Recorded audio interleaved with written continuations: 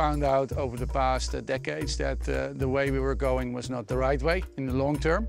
If you look at the world population, where it's going, if you look at the amount of products that everybody's using, it's just not going to work. Sustainability and bees go hand in hand. About 40% of the food that we eat is a direct result of pollination. When you introduce beekeeping, people can earn a living. They're increasing crop yields. Between the honey and the beeswax, none of it goes to waste. Apart from making money, there's other things that are probably more important. We had the opportunity to set up a sustainable supply chain here in West Africa. I'm optimistic, but at the same time also worried, that we're not going quick enough.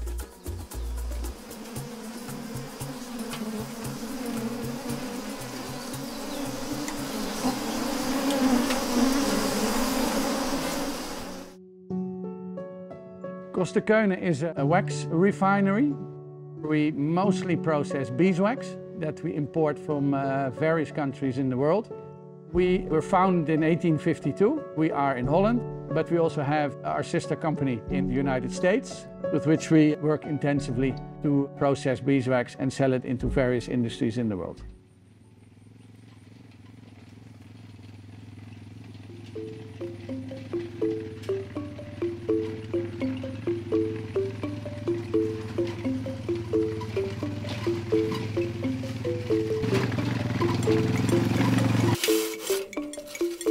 Moi, mon nom c'est Jaya Bachila Julien. On me surnomme souvent Abeille. Je suis un apiculteur. Pour être un bon apiculteur, il faut aimer son travail. Il faut tous les jours visiter les ruches, être ami avec les abeilles.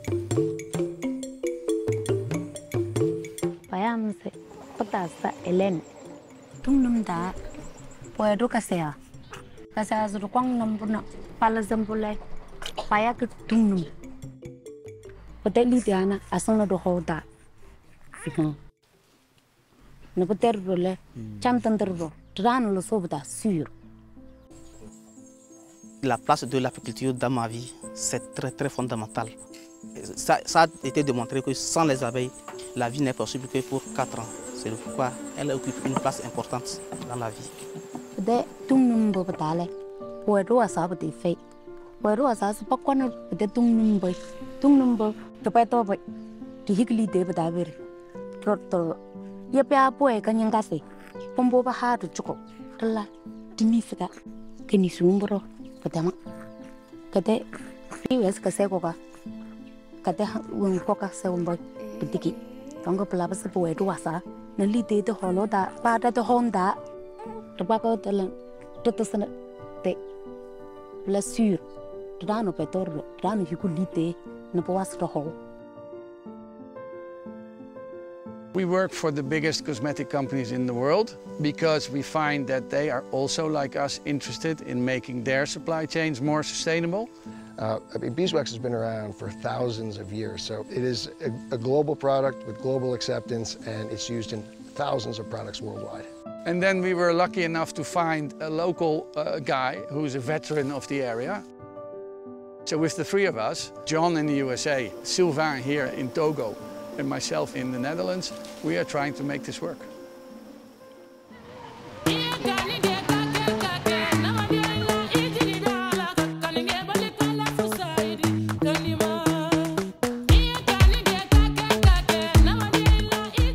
My name is Nasser Bemba. Today we are in Titigbe village to do a training session with Pazapa beekeeper organization, and the target is train them how to do the installation of hives and also how to control disease during the production, and how and when to do the harvest to obtain good quality of honey, but also to obtain good quality of beeswax.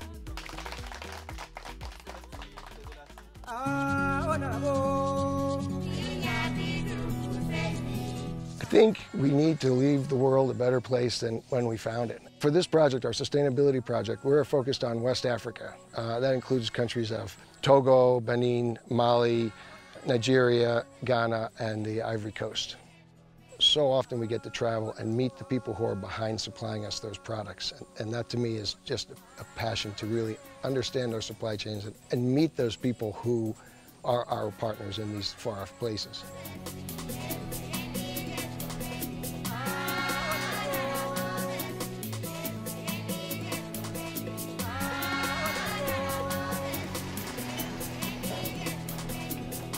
We are at Dani Tonota. We are going to see a Togbe Michel at Sevi. He's the traditional chief. Is why he's wearing this beautiful traditional clothes. Okay, and also he's the president of a beekeeping association located in Dani. He knows a lot of things about the beekeeping. He's well engaged with all the beekeepers.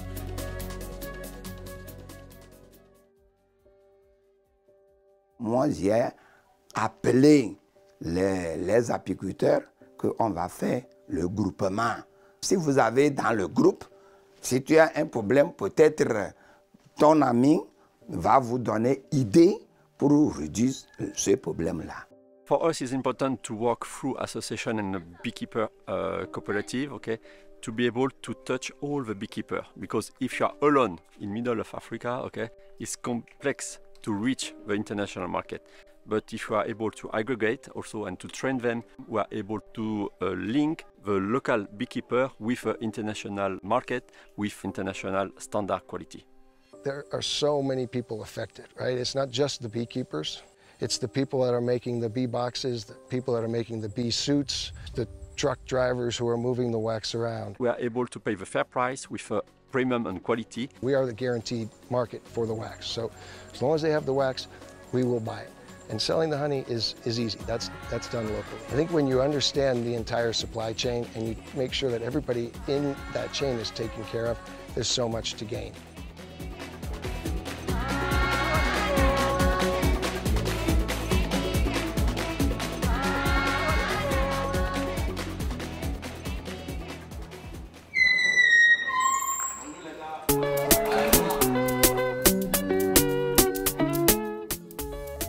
Koster Keunen is a family business. We immediately saw that the people here were enthusiastic, willing to learn, entrepreneurial, and also great fun to work with.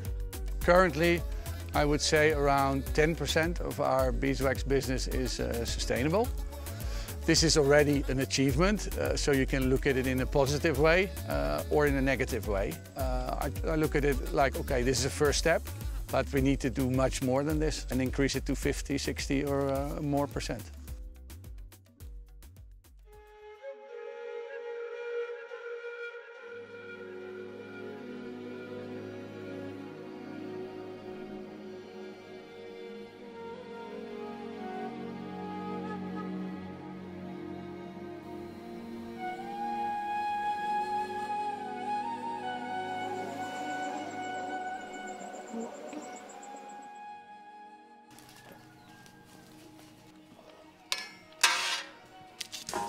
Kwa ya kuma diva ni baada na ngirekala kayo kedo ma la gona na de la makankan akwa de paswamu achi fine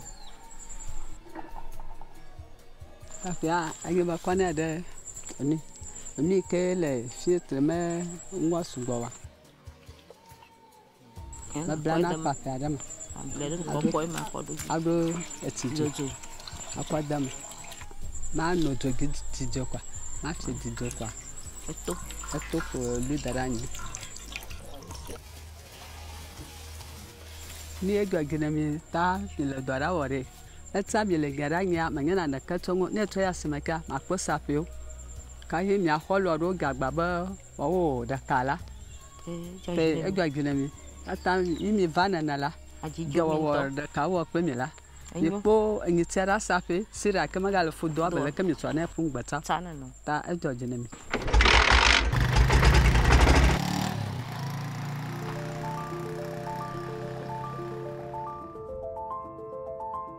I would encourage other companies who want to get into something like this to really study their value chain, their supply chain, understand it from the beginning to the end.